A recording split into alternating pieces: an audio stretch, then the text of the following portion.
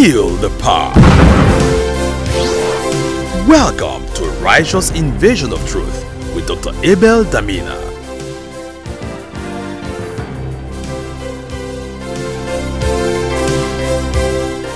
Hello family and friends on Facebook, YouTube, Instagram, Twitter.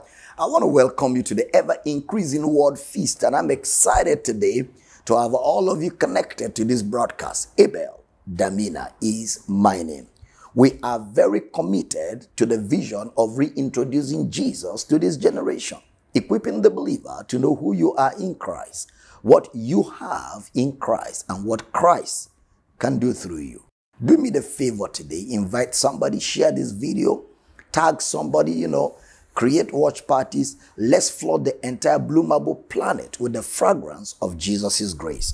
And I want you to know we're going to have an exciting time of studying the word of His grace on this particular broadcast today.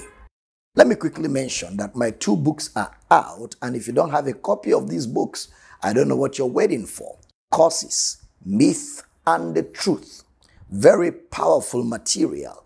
In this book, I talked about the language in which the Bible was written, use of words, the role of the Bible reader and the Bible teacher, the blessing and the curse. Does God curse? The curse of the law. What of generational curses? Jesus and the fig tree, and a lot more. It's a book you don't want to, go without, especially for people that have been threatened with curses before now. What you don't know is bigger than you. Ignorance is the greatest undoing of any man. My people are destroyed not because Satan is powerful, but because they don't know. They have no knowledge. So get this material today. It will build you up and edify you and bring clarity. Then there's this other book on the communion table. Many people ask me so many questions on the communion, and all of that. This book is very powerful. I wrote this book and there's a lot in it. Exegesis all over the book. The promise of God, the Old Testament feast, the difference between the Passover, breaking of bread, and the Lord's Supper, the Lord's table, and walking in love. Very powerful material. I'd like you to order for them, and all other books that we have written. All of these efforts is to see that you are enriched in your walk with Christ, that you maximize everything that Christ has provided for your spiritual edification. I'd like you to share with other people, the things we are sharing with you here. Get more people to be connected, get more people to order for the material. Right now on the screen, the phone number to call for the material is on the screen, and the email address where you can send your orders to is also on the screen. There are also many other titles. I have written over 30 titles you can order, and our office can send you all of the catalogs for it. Now, let me also mention, those of you that have been following my teachings, who don't have a local church where you attend, where Christ is revealed. God wants you to live among brethren. God doesn't want you to be isolated. The Bible says God has placed the solitary in families. The word of God tells you, I will bring you to your fold, and I will give you pastors according to my heart, who shall feed you with knowledge and understanding. And he says, it shall come to pass that when you are fed, you shall not lack, you shall not fear, you shall not be dismayed. If you are in a location where there's no Bible teaching church, where Christ is revealed all the time, you've been following my teachings, and you want to identify with one, or you want to start a campus. We call our churches campuses. You want to start a campus. All you need to do is send me a mail, drabeldamina@yahoo.com. We will equip you and train you and work together with you to create a campus in your locality, so you become a lighthouse where other people seeking to know Christ can come around and be part of the fellowship, and you can be pioneering a church there that will bring light to that community. You become a lighthouse in that society. I'm really excited about the opportunity God has given us as a ministry to enrich and equip believers all over the nations of the earth. Just before we go into the service, remember again that you need a pen, a notebook, and a Bible, because it's going to be an exciting adventure as we adventure together into the word of His grace. My prayer for you today is that grace abound towards you, that you always have sufficiency in all things. You abound unto every good work in the name of Jesus. Amen. Let me mention the study we're going to be having the next 1-2 weeks here on Facebook, YouTube every evening at 6 p.m. GMT +1. The study we're going to be having is going to be a Bible school. We want to equip you and train you in the pursuit of the kingdom assignment that God has for your life. I want to encourage you every day at this same time, 12 noon GMT +1, to get more people to be part of this broadcast so together we can lighten the dark places of the earth. Let me take you on a gospel adventure right now into that service where the Spirit of our God is already moving. Happy viewing. Romans chapter 12, verse number 11. Not slothful in business, fervent in spirit, serving the Lord. Next verse. Rejoicing in hope, patient in tribulation, continuing instant in prayer. 13. Distributing to the necessity of saints, giving to hospitality. I like us to read it from the Message Bible, 12 from verse 11 to 13. Don't burn out. Don't burn out. Don't get where you're tired of serving, where you are, too busy to serve. Don't burn out. Keep yourselves fueled and aflame. Be alert, servants of the master. Next verse. Cheerfully expectant. Don't quit in hard times. No pressure should ever be too much for you that you're not found in the place of service in the house. Don't quit in hard times. Serving God is in and out of season. Observe, don't quit in hard times. Pray all the harder. 13. Help needy Christians. Be inventive in hospitality. Hallelujah. And so we began to talk about serving, and you can see that we serve the Lord. And we began to look at the meaning of serving the Lord. Serving the Lord, we have established, is the fruit of salvation. The fruit of salvation. We said, from the word of God, it says in the book of Philippians chapter 2 verse 12, wherefore my beloved, as you have always obeyed, not as in my presence only, but now much more in my absence. Work out your own salvation with fear and trembling. So there is a working out of salvation that a believer is required to do.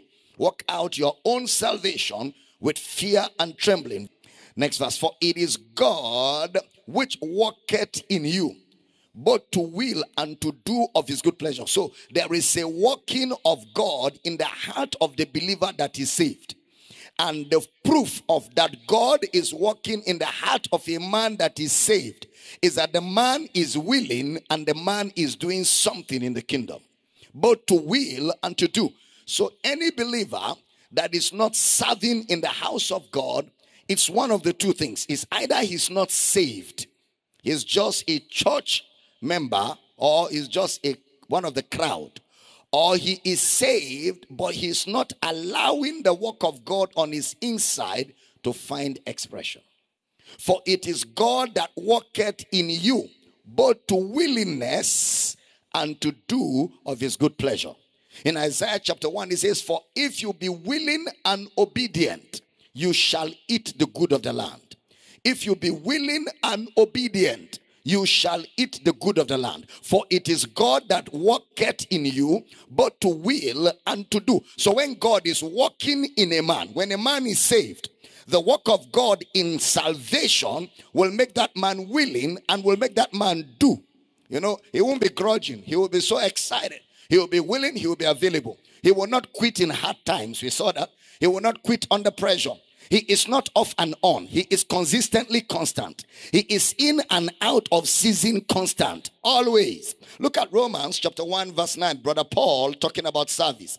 For God is my witness, whom I serve with my spirit in the gospel of his Son, that without ceasing, consistency, that without ceasing, I make mention of you always in my prayers. I serve without ceasing. I serve in season. I serve out of season. Why? God is at work in me, both to will and to do of his good pleasure. And the work of God in my heart is constant. God's work in my heart is not off and on. The work of God in my heart is constant. Whether things are good or not, I am found in the place of serving. The word of God tells us, blessed is the man whom his Lord shall so find doing. A man that is growing spiritually, the proof that you are not just hearing epignosis upon epignosis and it is falling on deaf ears, is that it will produce in you a willingness and it will produce in you a desire to serve. The fruit of spiritual growth is service. The proof of spiritual growth is service. So there is a work of God in the believer, which means that the Christian life involves work. It involves labor. It involves service. The Christian life involves work. It involves labor. It involves service. Look at Matthew 20:28. Even as the Son of Man came not to be ministered unto. The Son of Man did not come to be ministered unto, but to minister and to give his life a ransom for many. He came to minister. Jesus came to serve. So if I am going to live on earth, I will have to serve, because that is Christ-likeness.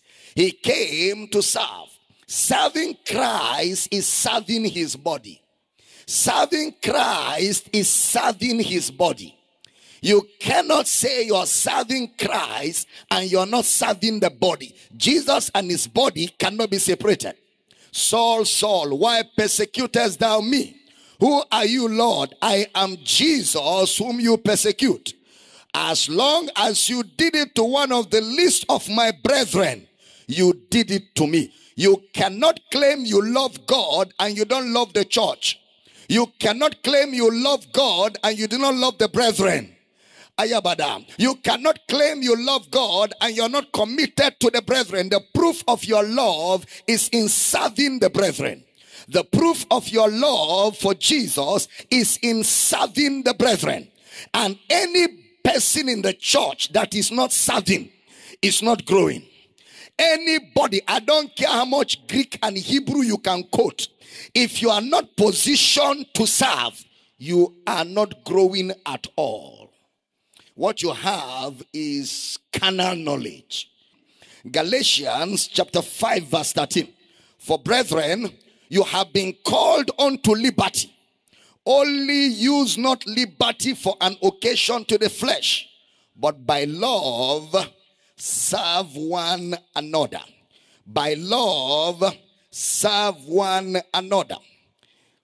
Anyone in the church that is not serving doesn't love Jesus.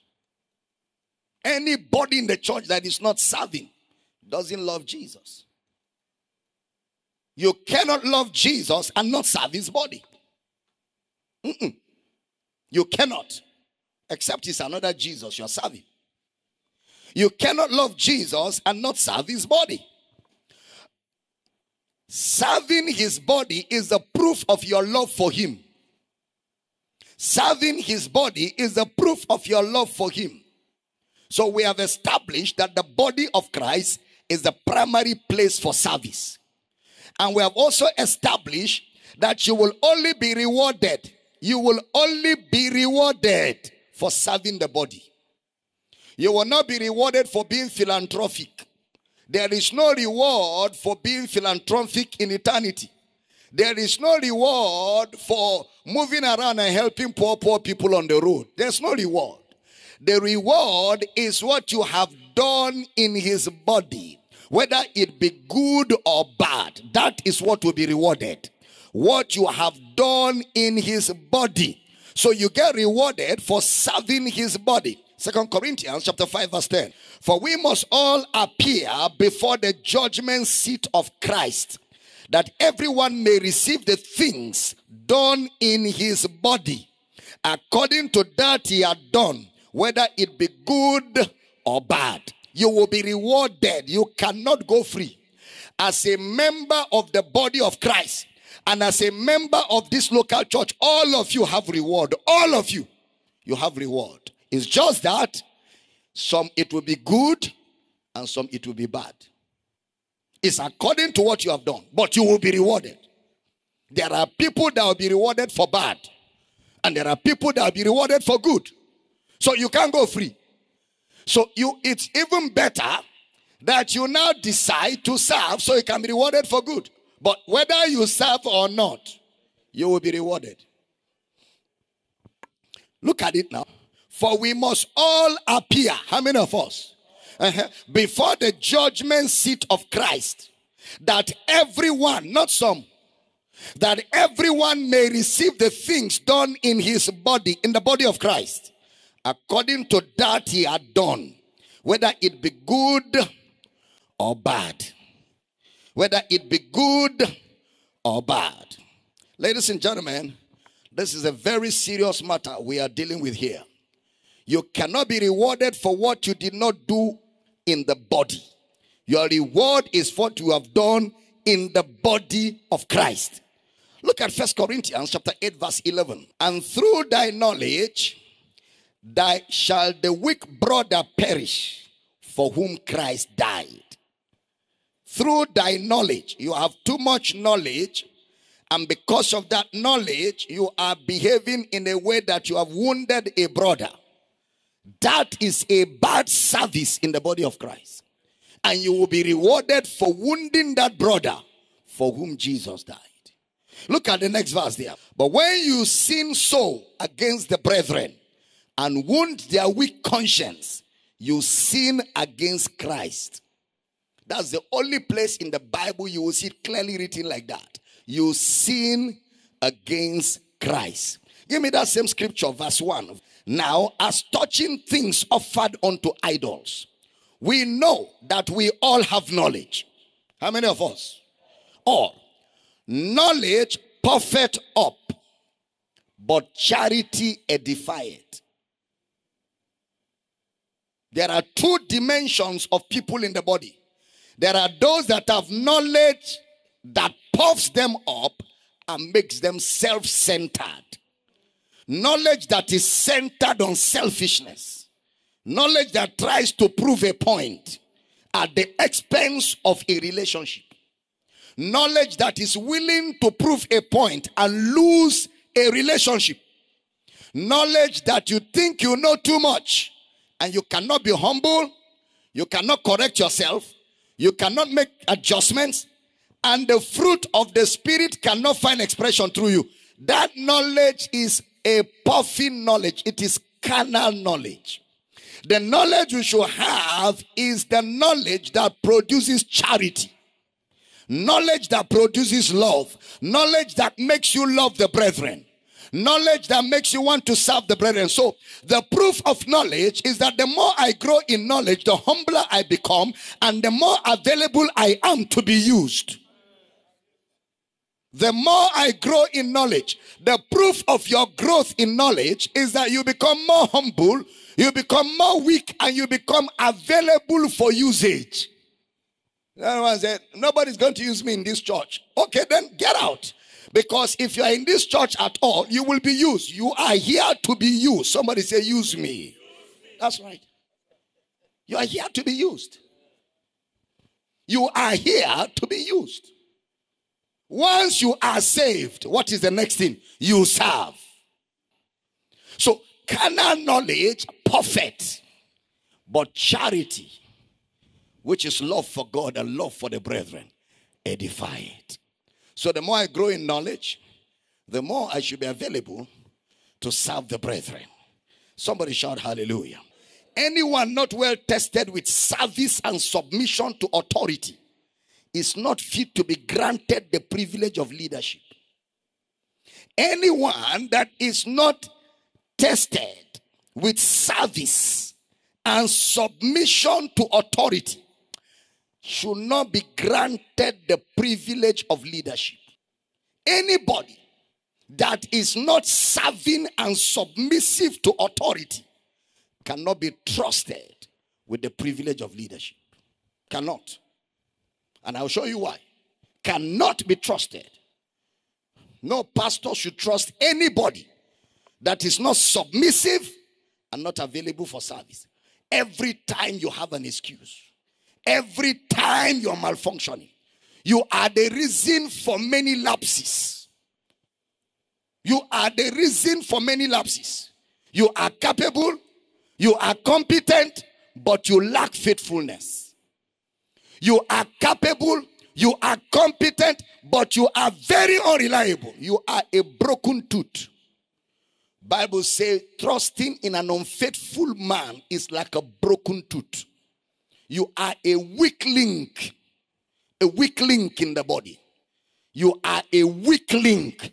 When Satan wants to hit the body, he uses you to hit it. Because you are not faithful, you are not reliable. You are a weak link. So a man that lacks that quality of service and submission to authority cannot be trusted with the privilege of leadership.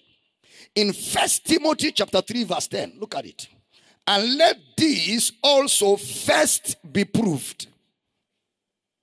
Let these also first be proved.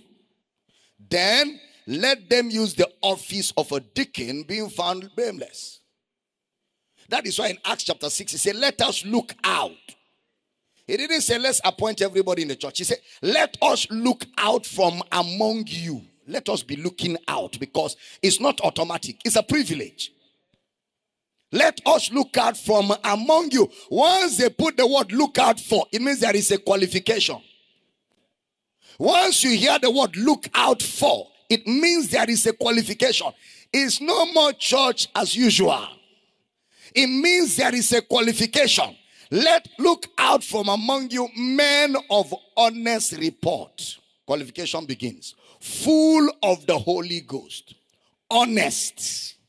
Whom we may appoint over this business. What was the problem? Widows were neglected in sharing food. So they say the only people that can be given that part are people that are honest. Not people that will take some and hide from the widows and take home. Not people that instead of serving people, they'll be serving themselves. At every little opportunity, they take their own and keep aside. No, no, no. Honest men are not thinking of themselves. Their interest is the assignment given to them delivered well. This is the kingdom of God we're talking about. This is the house of God. This is the house of God. We are dealing with eternal issues here. We are dealing with eternal issues here. Let this first be proved. If you look at that 1 Timothy 3 verse 5, see the way Brother Paul will put it there. For if a man know not how to rule his own house, how shall he take care of the church of God? So the way you handle your wife and children is critical. It's an indication of how you will handle a house fellowship. The way you handle your wife and children is an indication of how you will handle a disciple given to you. A man that is not faithful in little cannot be trusted with much. Faithfulness in little makes you a ruler over much. Jesus teaching. He that is faithful in another man's will have his own. He that is not faithful in another man's, who shall commit to you the true riches? Jesus teaching. It is required in stewards that a man be found faithful. A faithful man shall abound with blessing. It is required. It is imperative. It is a necessity. Look at the next verse in that Timothy where we're reading. Not a novice. A worker in the house of God cannot be a novice. A worker in the kingdom cannot be a novice. Lest being lifted up with pride, he fall into the condemnation of the devil. A novice is a man that is easy to walk in dishonor. A novice is a man or a woman that can easily walk in dishonor. Because dishonor will destroy a novice. A novice is one who does not want to attend training camps like this. A novice is one that has more serious issues of life to attend to than come and sit down here and be equipped for the royal assignment of the kingdom. A novice is one who does not know but thinks he knows too much because he has 2 Hebrew words and 3 Greek words in his vocabulary. A novice is one who does not know anything, but because he can quote certain scriptures, he thinks he knows it. That's a novice. A novice is one who does not know and does not know that he does not know. A novice is one who does not know and does not know that he does not know. Such a person cannot be trusted with the privilege of leadership. That's why spiritual growth is the acid test. Because if you're really growing spiritually, the natural thing will be service. The natural thing will be service. If you're really growing. Turn to your neighbor, say, grow in grace. Grow in knowledge. Say to your neighbor again, grow in grace. Grow in knowledge. Don't be afraid of your neighbor. Say, in the name of Jesus, I pray for you today that you grow in grace, you grow in knowledge, and you serve the body of Christ. We will all be the better for it. In Jesus' name. I didn't hear a powerful amen. So we have looked at serving the Lord where it first began with giving. Where it first began with giving. You cannot separate money from your salvation. Money and salvation are intertwined. Where your treasure is, there your heart is. You cannot serve God and mammon. You're either serving God or you're serving mammon. We saw from God's word, charge them that are rich in this world not to trust in uncertain riches, but in the living God who giveth us all things richly to enjoy, that they be ready to distribute. That they be ready to distribute, willing to communicate, that they lay for themselves a good foundation against the time to come. Eternity is bigger than this temporal life. So if there's anywhere you should have more of your investment, it's in eternity. Eternity is bigger and eternity is longer. In fact, there's nothing in this temporal world that can be compared to eternity. So what you do here is waiting for you there as a believer. Every service, every giving, and every commitment. And we took time to deal with that very squarely. And I will still get there in a short while in the course of this training, because it's very critical. Yesterday we also saw that prayer is a service in the house of the Lord. Prayer is a service in the house of the Lord. We give ourselves to prayer. Prayer is a ministry for believers. We pray for one another. We pray for our man of God. We pray for the work of God. We serve in prayer. Praying always, praying constantly is a ministry. The book of Mark, chapter 16, 15. And he said unto them, go ye into all the world and preach the gospel to every creature. Go into all the world and preach the gospel. He didn't say go into all the world and gather crowds. He said go into all the world and preach the gospel to every creature. There's a difference between preaching the gospel and gathering crowds. Please pay attention. In Romans chapter 10, because we must define what it means to preach the gospel. We have to define it. Because in church history, there was a time when churches wanted to grow. They wanted to grow. They were tired of small churches. They wanted to grow. So, a movement came out.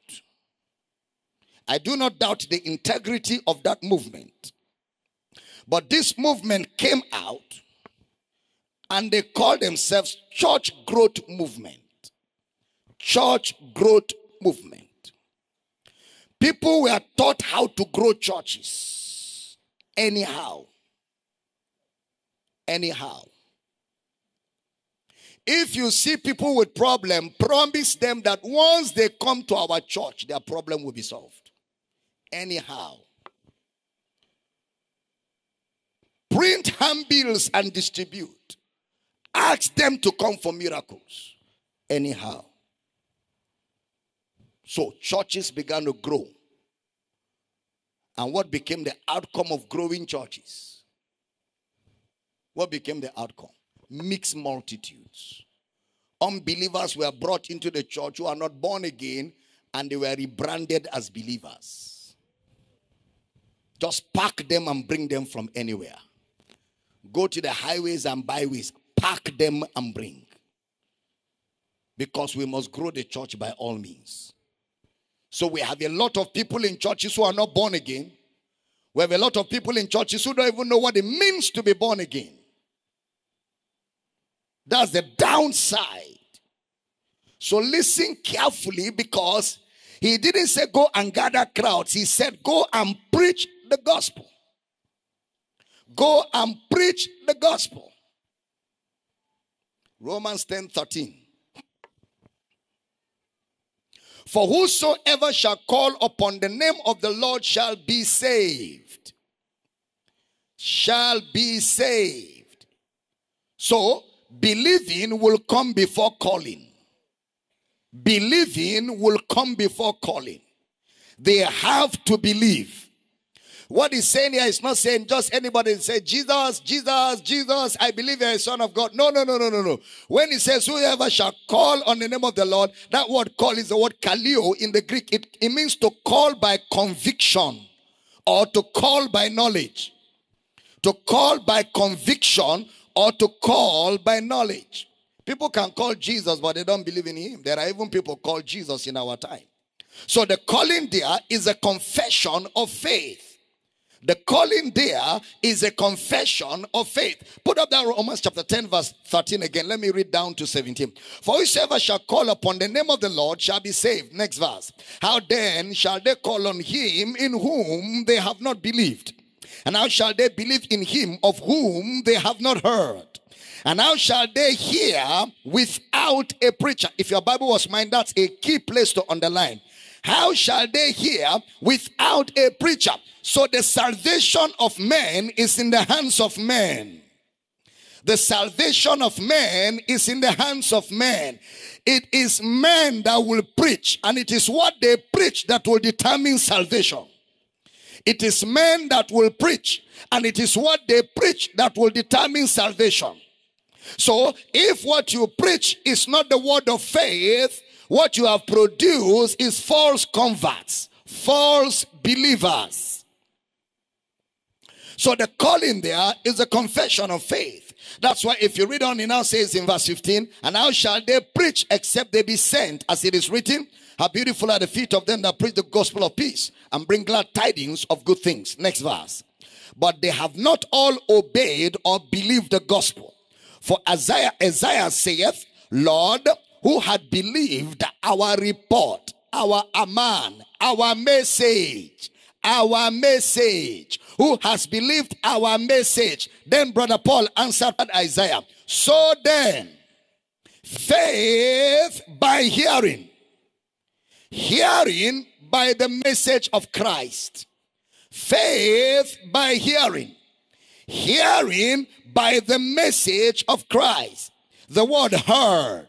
How can they believe on who they have not heard? It's a Greek word akohen. It means how can they heed? How can they heed? How can they heed to a message they have not heard? So the message must be clear for there to be salvation. Was the name of Jesus popular? Yes, people call it all over the place. But that they called the name didn't mean they were saved. So he's not talking about just calling a name. He's talking about believing a message. Somebody shout the message. Can I hear you shout it again? Somebody say the message. You know, many of us were exposed to Christianity as an organized religion. You are born in a Christian home. You're forced to pray. You are forced to go to church, whether you like it or not. And that is why sometimes you go to church, they give you offering, you hide it and use it to eat chewing gum after. Your mother will say, did you give the offering? You say, yes, but you use it to eat chewing gum because you don't believe in what they are doing. But they are forcing you to go to church, so you go to church. They are forcing you to pray, so you just memorize certain lines. Every time they say pray, it is the same lines you will drop. Every time they say pray, it is the same line. Father, all of us are sinners, including daddy and mommy. Forgive us. Amen. Every time, because you are forced. You don't understand what you're doing. You're just forced. And because of that, we have religion as an organization all over the place. Everybody goes to church. So because everybody goes to church, it's difficult to know who is not a Christian. Everybody goes to church. It's an organization. Now, please pay attention. Pay attention. In verse 14, he now says of that Romans, how then shall they call on him in whom they have not believed? How shall they believe in him of whom they have not heard? Whom they have not heard. I'd like you to underline the word heard. So people are saved by the message they hear. Which will mean that the message has content. The message has content. Because he says, how can they preach except they be sent? To send means I gave you something to do or something to say. So nobody preaches his own ideas. He must have been sent. Look at verse 15 of that same Romans. And how shall they preach except they be sent? So that means there's a message they'll be sent to preach. As it is written, how beautiful are the feet of them that preach the gospel of peace and bring glad tidings of good things. So there's a message to preach. So why am I preaching the gospel? Four things. Four things. Why am I preaching the gospel? Four things we're going to outline quickly. 2 Corinthians chapter 5 verse 17. Put it up for me. Therefore, if any man in Christ is a new creature, all things are passed away. Behold, all things are become new. Next verse, 18. And all things are of God, who hath reconciled us to himself by Jesus Christ, and hath given to us the ministry of reconciliation. Next verse. To wit, that God was in Christ reconciling the world unto himself, not imputing their trespasses unto them, and had committed to us the word of reconciliation. He has committed to us the word of reconciliation. So observe, we are new creatures in verse 17. In verse 18, he has given to us a ministry. We have been given a ministry of reconciliation, verse 18. Verse 19, he has given to us the message of reconciliation. Verse 17, we are new creatures. Verse 18, we've been given a ministry as new creatures. Verse 19, we have a message. So, we are born again. We are given a ministry by new birth. And the ministry has a definite message. Is it getting clear here? We are born again. We've been given a ministry. And the ministry has a message that has definite terms. The ministry has a message that has definite terms. So question, why am I preaching the gospel? Number one, I have been saved by the gospel. So since I have been saved by the gospel, I preach that gospel that saved me. I have been saved by the gospel. And since I have been saved by the gospel, I preach that gospel that saved me. Because if you are not saved by the gospel, how can you preach the gospel? I can only talk about what has happened to me, what saved me. So I preach the gospel that saved me. Number two, I have been sent by the gospel. I have been sent by the same message that saved me. I have been sent by the same message. Number three, I must stand by the gospel. I must stand by the gospel. Number four, I must preach the gospel. I must preach the gospel. So he gave us a definite message. Why are we particular about this message? He gave us a definite message. Why are we particular about the message? Because Brother Paul warns particularly about this. Galatians 1 verse 3. Grace be to you and peace from God the Father and from our Lord Jesus Christ. Verse 4. Who gave himself for our sins, that he might deliver us from this present evil world, according to the will of God and our Father. Next verse. To whom be glory forever and ever. Amen. Next verse. I marvel that you are so soon removed from him that called you into the grace of Christ unto another gospel. Unto another gospel. In other words, it is possible for someone to be saved by the gospel and to follow another gospel. It is possible for someone to be saved by the gospel of Christ and become a follower of another gospel. So Brother Paul says you have been called to the grace of Christ, meaning you are born again. But what you are following is not the message that saved you. What you are following is another gospel. Put up that Galatians chapter 1 again, chapter 1 verse 7 now. Which is not another. They are following a gospel that is not the gospel. But there be some that trouble you and will pervert the gospel of Christ. They will pervert the gospel of Christ. The word another gospel is the Greek word heteros euangelion. Heteros euangelion. The funny thing is that in that another there is gospel inside. Another gospel. That is why it's tricky. That another has a gospel. So you must know the gospel of Christ well to identify another. You must know the gospel of Christ well to identify another. If you don't know the gospel of Christ, you won't know the difference. You must have original, or you must have tested original to know imitation. Imitation can be so good that if you don't know what original is, imitation can pass for original. So you must know the gospel. The word euangelion is the word for glad tidings or good news. So it will be good news, but another kind. Good news, but another kind of good news. Heteros means another, which is not another. Look at verse 8 of that Galatians chapter 1, verse 8. Please pay attention.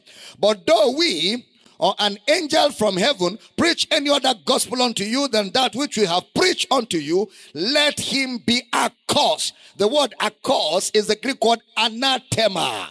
Let him be cut off. Anathema. That is, disconnect yourself from the person that is peddling that news that is not the news of Christ. Cut off. Anathema.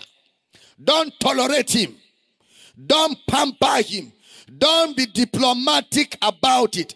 Cut him off. Verse 9. As we said before, so say I now again. If any man preach any other gospel unto you than that you have received, let him be accursed. Emphasis. Emphasis. In the same chapter, Brother Paul repeated it again. Look at verse 10 now. Glory to God. For do I now persuade men or God? Or do I seek to please men? For if I yet pleased men, I should not be the servant of Christ. If I'm preaching to make people happy, then Jesus didn't send me. If I'm preaching to make people happy, then Jesus didn't send me. Because if Jesus sent me, the person's happiness I should be concerned about is the happiness of Jesus who sent me. That's the person that matters to me. That's the person that matters. That the person who has sent me is happy with what I'm preaching. That's what matters. Not the people that I'm preaching to. To be a servant of Christ If I choose to please men, I'm not a servant of Christ. The moment I preach what people want, I am not a servant of Christ. The moment I preach what people want, I'm not a servant of Christ. If your message is dependent on what people want to hear, you're not a servant of Christ. The good news we are preaching is called the grace of God. It's called the grace of God. Romans chapter 5 verse 8. But God commended his love towards us, in that while we were yet sinners, Christ died for us. That's the good news. Romans 4:25. Who was delivered for our offenses and was raised again for our justification. Was raised again for our justification. That's the gospel of Christ. Another gospel will not have these narratives. The gospel of Christ says he was delivered for our offenses and was raised again for our justification. Look at 2 Corinthians chapter 11 verse 4. For if he that cometh preacheth another Jesus, whom we have not preached, or if you receive another spirit, which you have not received, or another gospel, which you have not accepted, you might well bear with him. So, there is another Jesus, there is another gospel, there is another spirit. So when you see people saying they are moving in the spirit, you need to find out what spirit.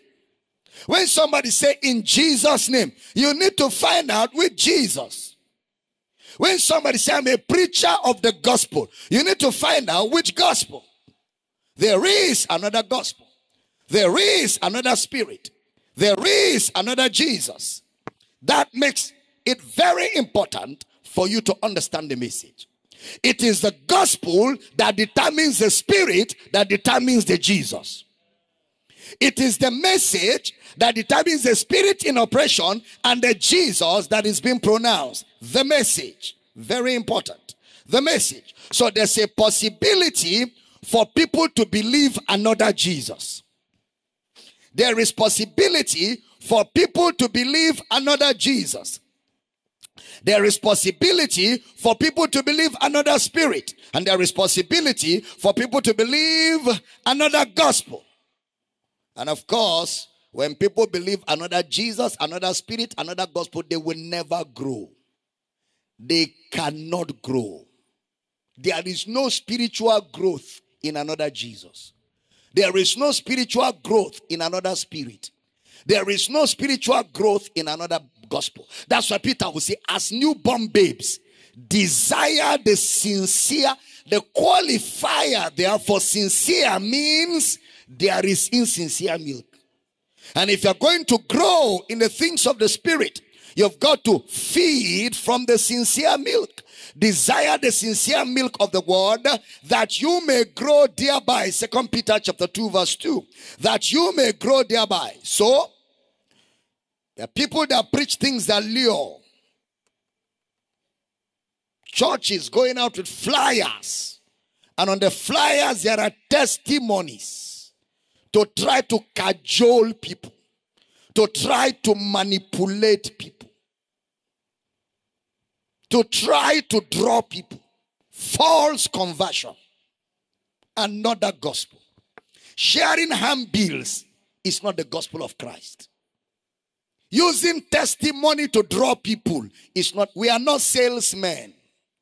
We are not salesmen. We are not selling articles. Our mandate is clear and the message is definite. The message has definite terms. Do you want Jesus to solve your problem? Do you want to make heaven? That's not the gospel. Nothing Jesus in it. Nothing Jesus in it. Messages that attract greed and covetousness. Messages that attract greed and covetousness. Praise the Lord. I have only been in this church for 3 weeks. The evidence is outside. It's a Jeep 2020 model. Greed and covetousness. That's not the gospel of Christ. That's not the gospel of Christ. That's why you will never see in Jesus' meeting testimony time. You will never see that. Jesus never said, come, come, come. So what was the problem before? What is it now? You will not find that in Jesus' ministry, and you will not find it in apostolic tradition. You won't find it in the tradition of the apostles. And the church is built on the foundation of the apostles and prophets. Jesus himself, the cornerstone, except is another Jesus. And it's very easy to know where another Jesus is operating if you know how the real Jesus operates. I don't know if I'm communicating at all. It's very easy. You must know the original to point out the imitation. It's not showmanship. This is too expensive for showmanship. It cost God his life. So, very important. We preach the word of faith.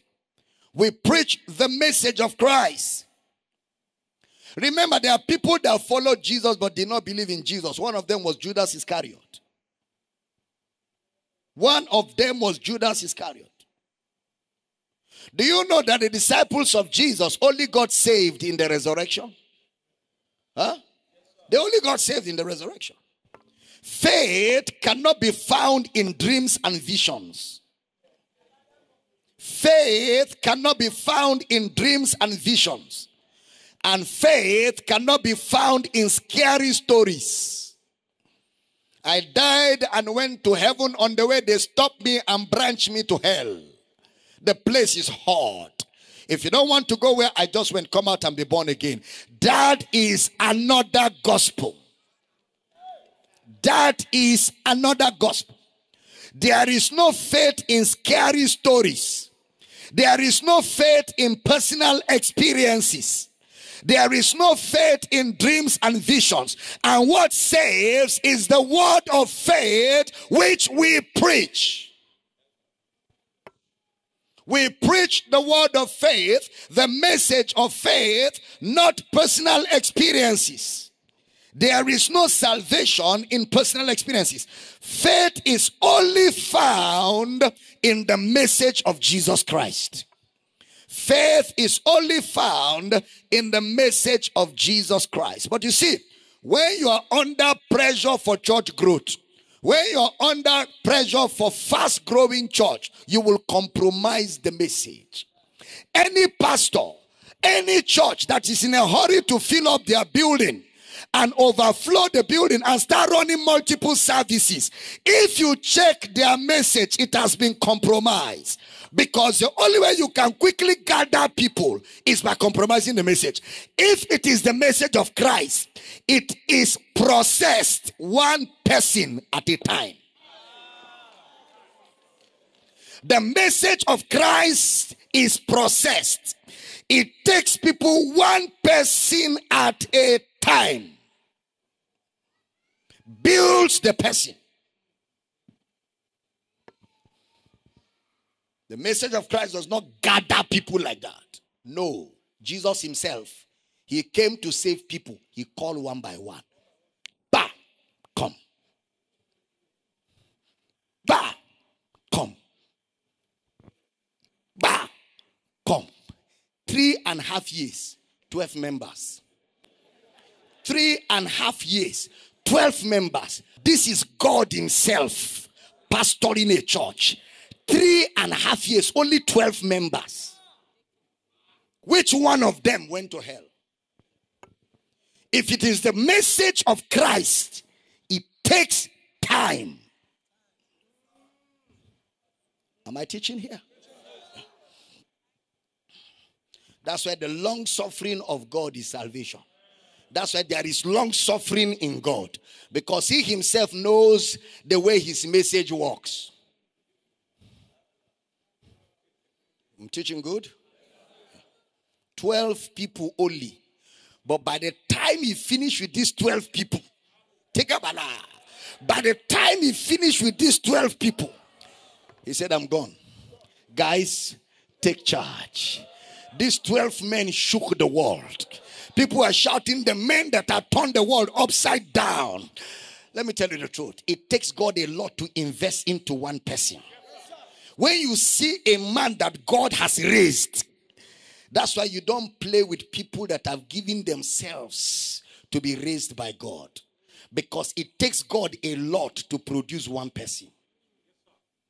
It takes God a lot of investment to produce one person.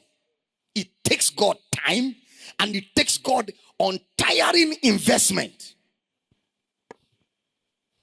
That's why you can see the way we are painstakingly taking the time to build you, to train you, to teach you. It's taking time. It's taking time. It's taking time. But surely and slowly we will get there. Yeah. Surely and slowly. We are not rushing anywhere. Because what will last takes time to be built. Am I talking to somebody here? Yeah. So the message of Christ takes time. The message of Christ, you don't have to be under pressure to get people. We want to grow. Yes. We want to grow. Left to me, I want the whole of you to be in this church. Pull down this building, build 5 times the size of this building. Put the whole of this city in here. But we cannot grow at the detriment of the message. We will rather go slowly and maintain the quality of the message. We will rather go slowly and maintain the quality of the message. And this applies to all our campuses that are watching right now all over the world. Why do we want to grow? The only reason why we want to grow is because we want more people to be saved so they will know Christ. Finish. We want more people to be saved so they will know Christ. We're not looking for how to grow so we can enter the world encyclopedia for the biggest church in Africa. No! We want to grow so that more people can be brought to the knowledge of Christ and trained. Basic. Basic. Basic. Once your motive for evangelism is to gather crowd, you will compromise the message. You will exaggerate testimonies. You will arrange miracles. You will lie. Once your motive for evangelism is to impress. Some churches will even tell you, the person that will bring more people, there was an award. We will give you an award. So people will go and lie. They will gather their friends and say, 1, 2, 3, 4, 5, 20 of you, please. Church will give me an award. We will share it. You're going to follow me. So they will come to church and feel everywhere, but none of them is hearing anything. None of them. None of them. Are you here? I've been there. Before this message became clear to me, we also wanted to grow this church by all means. We're packing people from everywhere, sending buses every time, packing people. They will come here and be sleeping. All the people we pack and brought here, I'm not sure up to 10 of them are still here. They will just come and be sleeping. Since I didn't want to come, you people gave me free transportation. I say we should come. And this place is fine. Let me just come and say, I'm preaching, they are sleeping. Want to grow by all means, you compromise. So the man talking to you is not a novice. I've been in this thing. I can tell you what to work and what will not work. Say, I hear you. There's nothing you're going to tell me about ministry that is new to me. I'm not joking. Look at my face. Don't be deceived by this smooth skin. It's grace. These eyes have seen something. I've been around. And I can tell you what does not work. So listen to me carefully. The person talking to you is not an NYSC member in the ministry. I've been around. Somebody shout hallelujah. So any church that is trying to grow fast will compromise the message. And look at the danger of another gospel is eternal. The danger of another gospel is eternal. You build your ministry on miracles. After a while, you start stage managing the miracles and exaggerating. But you preach and teach the word. Preach and teach the word. Miracles will follow the word. Miracles will follow the word. Do not do evangelism out of obligation. Otherwise, you will compromise. Soul winning or preaching the gospel is a conviction from the heart. Soul winning or preaching the gospel is a conviction from the heart. It must be born out of conviction in your heart. In 2 Corinthians chapter 5 verse 14, Brother Paul said, the love of Christ constrains us. I will question any soul winner that does not pray for souls. To be a genuine soul winner, there must be a man given to prayer. Because prayer will bring compassion. Jesus prayed. The apostles prayed. Because the message is a message of faith. Therefore we pray so that when we speak it, faith will come alive. And if it's not the gospel of Christ, it will be another gospel. Am I still speaking here? Am I still speaking here? Yeah. So we're not training you to bring souls to church. We're not training you to go and be packing people. The training you are receiving here is to make disciples. Somebody say, make disciples. Yeah. Now, that word disciple flowed from the 4 Gospels into the Acts of the Apostles into the New Testament. The word disciples. In other words, as I go out to preach, there is a clear direction as to what I am going to do. I am not going to go and bring people to fill our church. I'm not going to go and bring people to increase our membership. So we don't have to be all kinds of organized food, organized clothes so that people will come and collect clothes and eat food. No. Matthew 28:18. And Jesus came and spake unto them, saying, all power is given unto me in heaven and in earth. Next verse. Go ye therefore. If your Bible was mine, I will underline that. And teach. I will circle teach. And teach all nations. Go ye therefore and teach all nations. That baptizing them is not in the original. Next verse. Teaching them. Go ye therefore teach. Teaching. Underline teach. Teaching. So it's not go and gather church members. Go and teach. Go and raise disciples. So what is evangelism? Evangelism is a platform for raising disciples. Go and raise disciples. It's not a place to go and share handbills and share CDs and share t-shirts. No. Go and raise disciples. That's why when preaching the gospel, don't rush. Neither am I saying you should stay for 3 months on one person. When you go out knowing exactly what to do.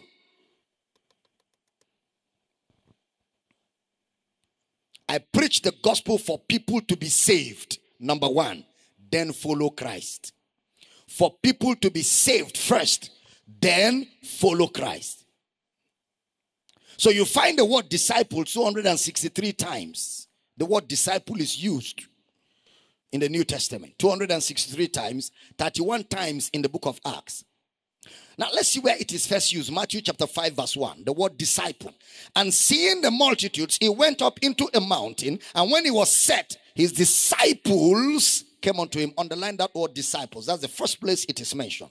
His disciples came unto him. Matthew chapter 4 verse 19. And he saith unto them, follow me, and I will make you fishers of men.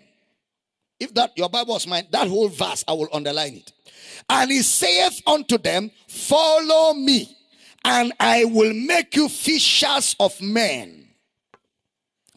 I will make you fishers of men. From fishers of things to fishers of men. From fishers of things to fishers of men. Remember, they were fishing fish. So Jesus took them from fishing things to fishing men. I will make you fishers of men. I will make you fishers of men. Fishers of, you know this song? I will make you fishers of men if you.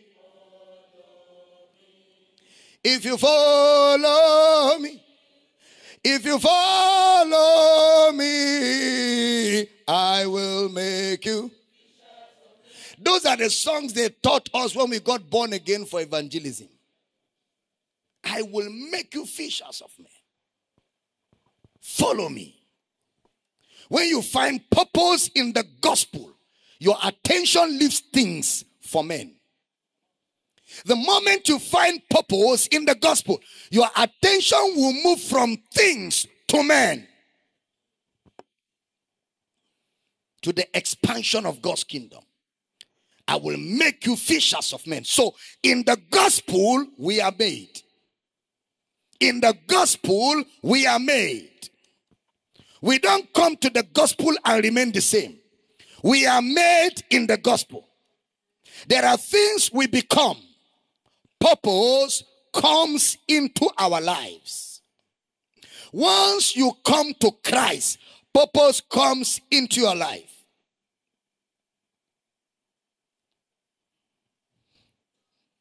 I will make you fishers of men. So he took them from things to men. And they left their nets. And they left their nets.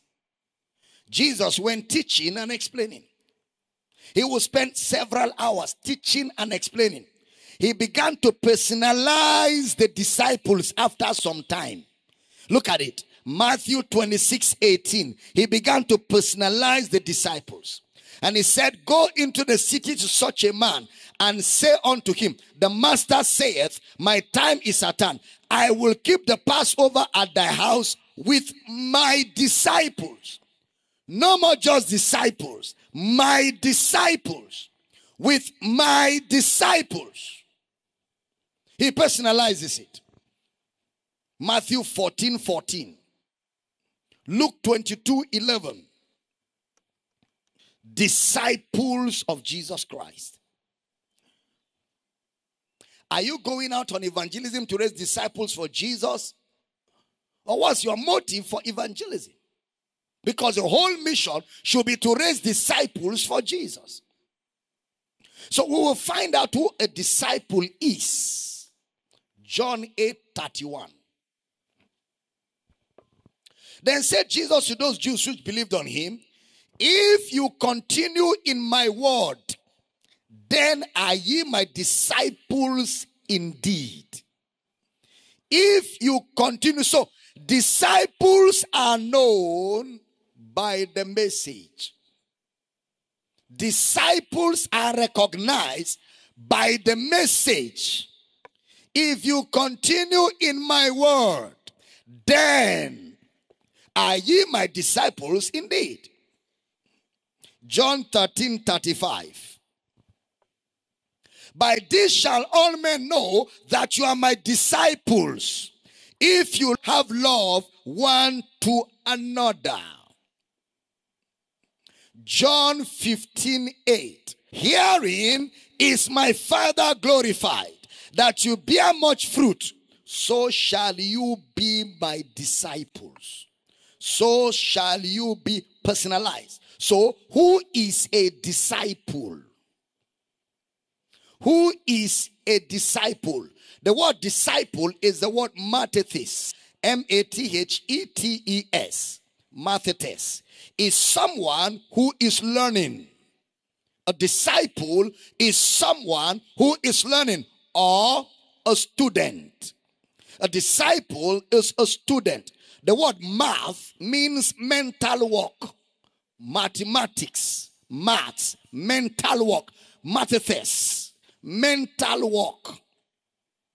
That means the disciple is one who has a change of mindset.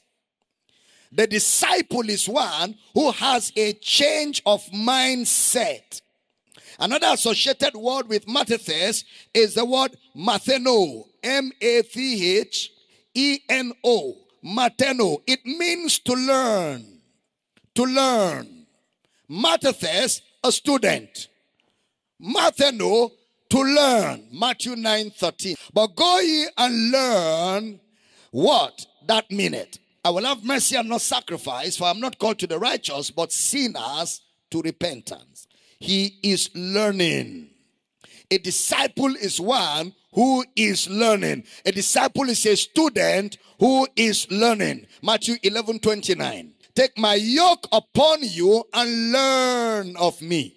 For I am meek and lowly in heart, and you shall find rest unto your souls. Learn of me. To learn of Christ. To learn of Christ. So when you are going out to preach, you want men to learn of Christ. Preaching is teaching men Christ. Evangelism is not sharing handbills or tracts. Evangelism is turning men into students to learn of Christ. You didn't hear that. Evangelism is turning men into students that will learn of Christ. Matheno, to learn. Now please write this down. It means to realize, to come to realize, or learning comes by instruction, or it comes by explanation. You must explain. What is evangelism? Explanation. You must explain. Jesus is not a way. I hear some people say, how can you say Jesus is the only way? Even Muslims will go to heaven. Even if they don't repent, God loves everybody. Anybody preaching that is very dangerous. Don't just hang around him. Flee. Anybody who begins to say Jesus is a way, just like Muhammad is a way, just like Buddha is a way. Because there are some people like that on social media that are peddling that heresy. Just like Guru Maharaji is a way. So all of them are ways, and God loves everybody. It doesn't matter which way you come from. Guru Maharaji can give you miracles. Buddha can give you miracles. Muhammad may give you miracles. Only Jesus gives life.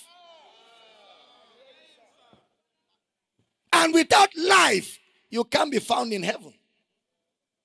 I give you eternal life, and you shall never perish. So until you receive eternal life, you perish. Jesus is the way. He is not a way shower, and he is not a way. He is he is the embodiment of the way. When Jesus enters you, the way has entered. No man can come to the Father but by me. Say, I hear you. So anybody telling you that Christianity is not the only religion, any religion you like, you can be, as long as you have the fear of God. The way the man is talking, you know that he doesn't know anything. Jesus is the way. That's why we preach. We preach because Jesus is the only way. If you are not in Christ, you are lost. So that's why we now go out to preach. Jesus is not a way. He is the. Don't let people trying to preach the love of God in a sentimental way. Did you hear what I said? They are trying to preach the love of God what? The love of God is not, I feel it. The love of God is sacrifice. The death of Christ is the love of God. If you don't accept that death, you have rejected God's love. Did you hear what I just said? The death of Christ is the love of God. God commended his love towards us. What is that love? In that, while we were yet sinners, so if you reject Christ, you have rejected the love of God. And my friend, when you reject the love of God, you have secured for yourself a place in hell. What are you talking about? Don't be preaching the love of God out of emotionalism and sentimentalism and ignoramuses. The love of God is the death of Christ. He that spared not his own son, but gave him up for us all. How shall he not also with him? So if you are not with him, you have no access to the things of God. No man can come to the Father but by me. He that has the Son has life. The day you receive Christ, you pass from death to life. Without Christ, you are dead in sins and trespasses. That's very important. So that when you go for evangelism, somebody say, I'm a Muslim, we serve one God. You say, yes, it's one God. No, it's not true. My God is not the same with the God of Muslims. Never. Never. The God of Muslims is Muhammad. He's in the grave rotting. My God is Jesus. He rose on the third day. And people saw it all over the place. It has historical details. And even the Quran of the Muslims has it in the Quran that it is Jesus that will judge the world. It is too real to be denied that even the Quran documented it. What are you talking about? There's a reason why I'm talking like this. I am up for the defense of the gospel. Don't go there and be saying we are serving the same God. So if we are serving the same God, why did you come to preach? What have you come to say to me that I don't know since we are serving the same God? The essence for preaching is because they are in darkness, we're in the light. Say, I hear you. Say, I am in the light. Say, I am in Christ. Say, I have accepted the form of doctrine that was presented by the gospel of his death, burial, and resurrection. I didn't hear your amen. And any man that is not of this persuasion is a target for evangelism. Even if he has a collar on his neck, even if he's wearing a cap on his head with a title, the Archpope of the 21st century, he is a target for evangelism. Everybody you go out for evangelism is a suspect except you prove otherwise. Even if their name is Jesus Jr., they are all suspects. You don't allow anybody intimidate on evangelism with the fact that he has a big family Bible. Borrow it from him and interrogate him. Interrogate him. Have you received the Holy Ghost? Since you believe, he will tell you, I have not heard about it. Then you know he's not born again. That's how Paul preached now. Have you received the Holy Ghost? Since you believe, they say, we have never even heard if there's any such things. Then he preached Christ. And they got born again. He even asked them, he said, but you've been baptized. They say, yes. Which kind of baptism did you receive? They said, the baptism of John. He said, these people don't know. They are far from the kingdom. Let's start from kindergarten class. Glory to God. Somebody getting blessed. Shout hallelujah. We have found him. Glory to God. We have found Christ. Jesus is not one of the ways. He is the way. Only Christ by salvation can give life. Only Christ. Others can do miracles. Others can prophesy. Only Jesus gives life. Jesus is God who became a man. So to learn means to understand. Acts 23:27. This man was taken of the Jews and should have been killed of them. Then came I with an army and rescued him, having understood that he was a Roman. It means to understand. A man cannot claim to be born again when he does not understand Jesus Christ as his Savior. The epistles use the same words. Look at Romans 16:17. Now I beseech you, brethren. I beseech you who? Brethren. Mark them which cause divisions and offenses contrary to the doctrine which you have learned, and avoid them. And do what? Avoid them. Give them a very comfortable distance. Avoid them. Next verse. Look at the problem of these people. For they that are such serve not our Lord Jesus Christ, but their own belly. And by good words and fair speeches deceive the hearts of the simple. It's like you're hearing good teaching from this pulpit. Then somebody comes from around the church and begins to tell you, I can even take you deeper than Papa. He will soon ask you for money for breakfast. They are not serving Christ. They are serving their belly. They are serving their belly. Look at it. Now I beseech you, brethren, mark them which cause divisions and offenses contrary to the doctrine which you have learned. And avoid them. Avoid them.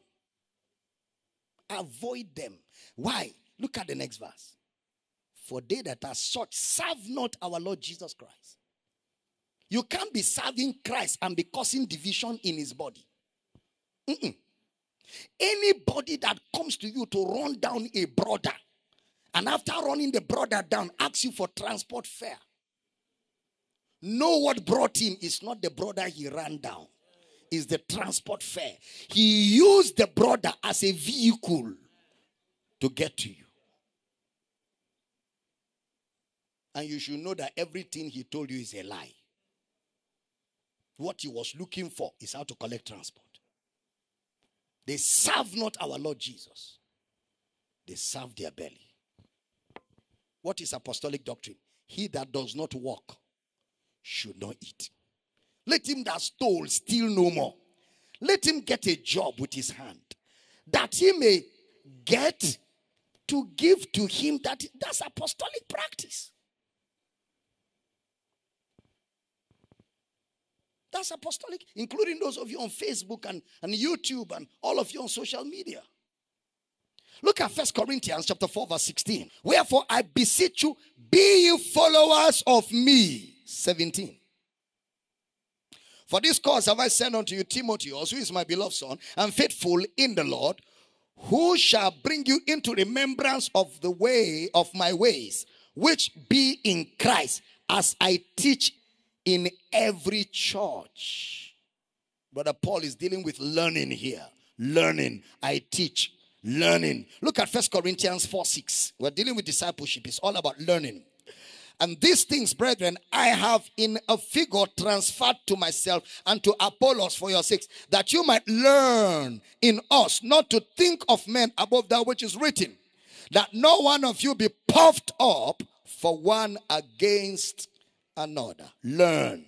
So, discipleship means there is an ongoing learning. Ongoing learning. That's what discipleship is. Ongoing. The first learning is when you meet the sinner. That's the first learning. It is called evangelism. The first learning. The first message. The first message of Christ. You preach and somebody hears and gets born again. Once that begins, that's just the introduction to a world of learning. So that new convert have to be subjected to a lot of learning. That's what discipleship is. Look at Galatians chapter 3 verse 2. This only will I learn of you. Received ye the Spirit by the works of the law, or by the hearing of faith? This only will I learn. Ephesians 4:20. But you have not so learned Christ. So there is a learning of Christ required. You have not so learned Christ. So discipleship is the learning of Christ. The learning of Christ. Philippians chapter 4 verse 11. Now that I speak in respect of one, for I have learned in whatsoever state I am, therewith to be content. Colossians 1:7. As you also learned of Epaphras, our dear fellow servant, who is for you a faithful minister of Christ. You learn. Somebody is teaching you. In discipleship, you have a new convert that you are teaching Christ. You don't just get them saved. You get them saved and you teach them Christ. That's discipleship. And that's what we've been asked to do. To go and make disciples.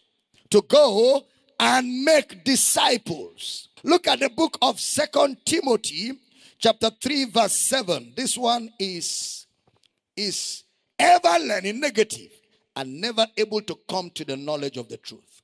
1 Timothy 5:4 for widows. But if any widow have children or nephews, let them learn. Let them learn. 2 Timothy 3:14.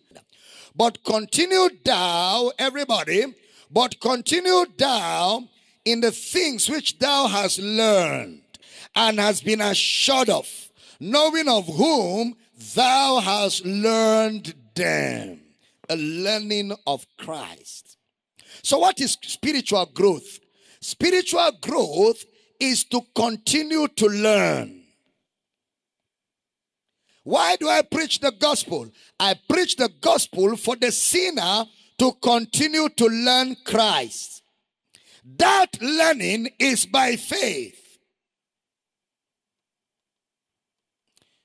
He knows Jesus. He is taught of Jesus. He is taught in Jesus. Titus 3:14. And let ours also learn to maintain good works for necessary uses, that they be not unfruitful. So there's a teaching going on. Discipleship. So when we talk about making disciples, what does it mean to make disciples? Making disciples is a process. Making disciples is a process. Is a process. It's not automatic. It's a Greek word, matetheo. M-A-T-H-E-T-E-U-O. Matetheo. It means a progressive learning. The art of making disciples is progressive learning. The art of making disciples is progressive learning. One of the platforms where a disciple will keep learning is church meetings like this. But we never make church meetings the priority. Actually, when you get people saved, the first priority is for them to continue to learn Christ. That's the first priority. Once we get people born again, the first priority is for them to continue to learn Christ. However, in the learning of Christ, they will have to belong to a local house where they are taught Christ. I don't know if you understand what I just said. Yes. So the main focus is not bring them to church. It's for them to learn Christ. However, in their learning of Christ, we bring them to a family where they grow along with other believers. Amen. Matthew 13:52. Then said he unto them, therefore, every scribe which is instructed unto the kingdom of heaven is like unto a man. Instructed is the word. Instructed. Matthew 28:19. Go ye therefore and teach all nations. Disciple making is teaching. Making disciples is a teaching time. Every time you meet your disciples, you have something to teach. And listen, in teaching disciples, make sure the teaching is progressive learning.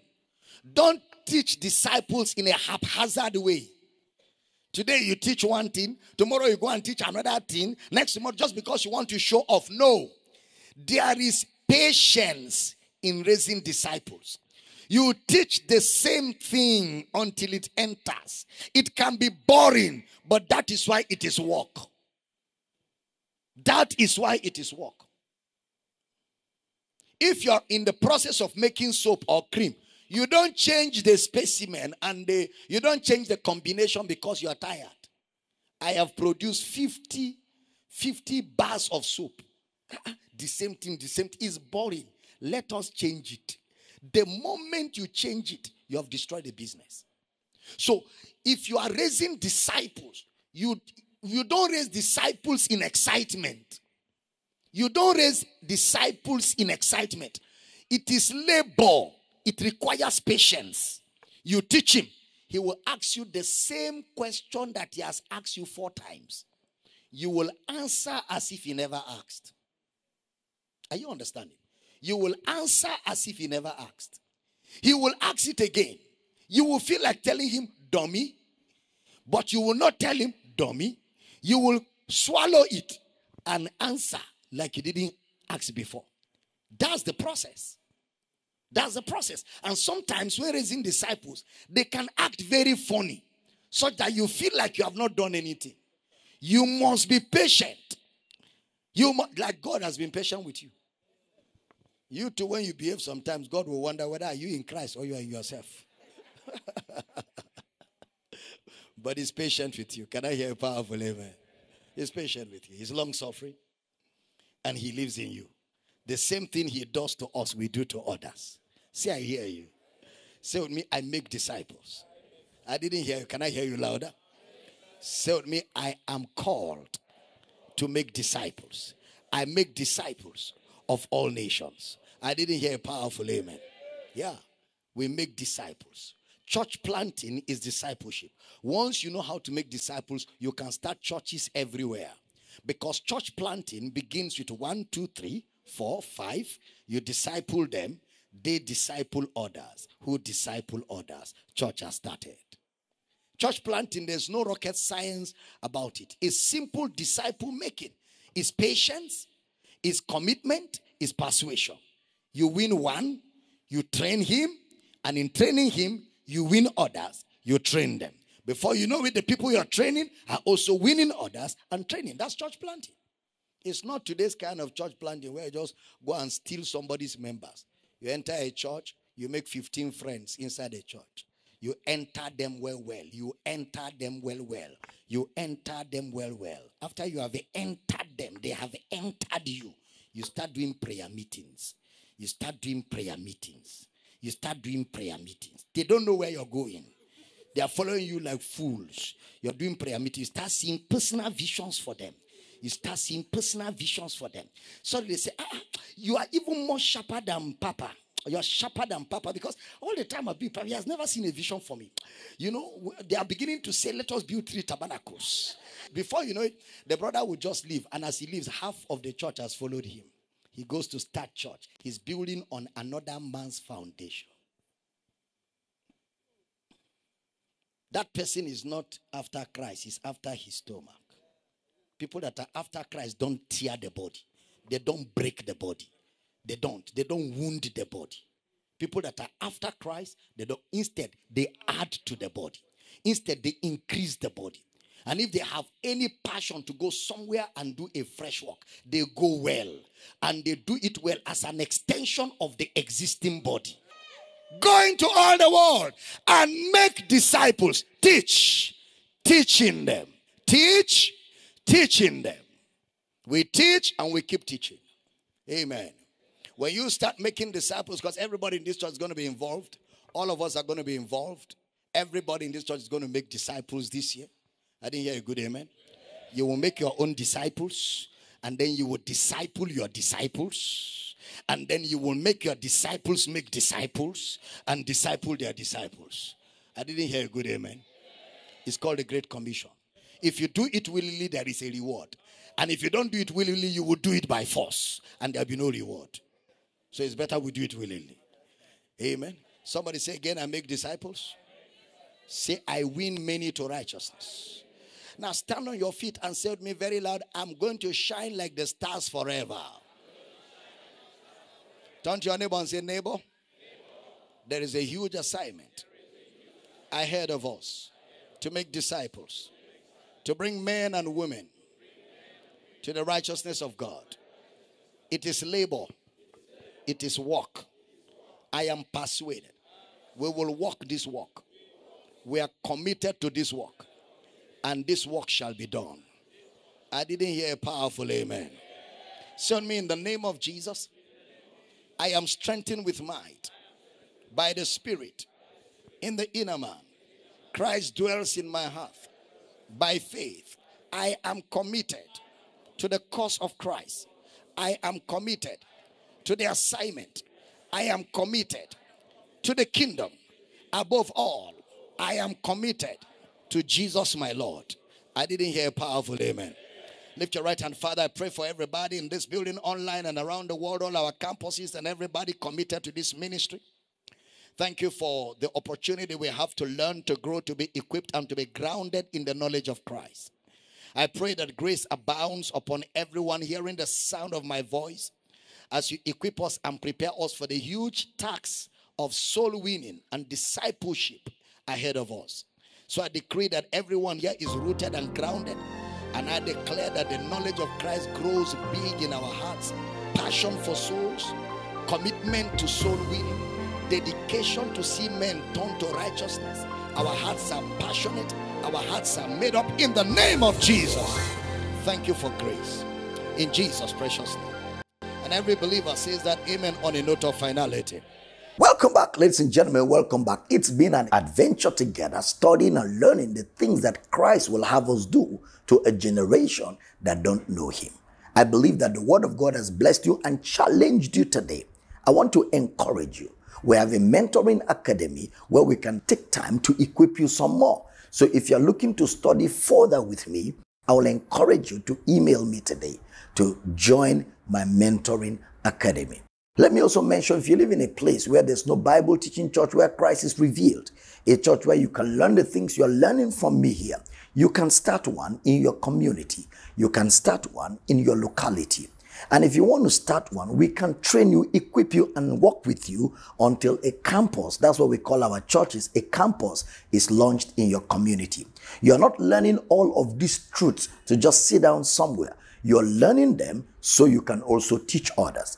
Brother Paul said to Timothy, the things you have learned and heard of me among many witnesses, the same commit to faithful men, who shall in turn commit to others. Everything you're learning is so that you can also be a blessing to other people. Remember, blessed to be a blessing. So if you want to start a campus today or you want to join one, send me an email, drabeldamina@yahoo.com. We love you.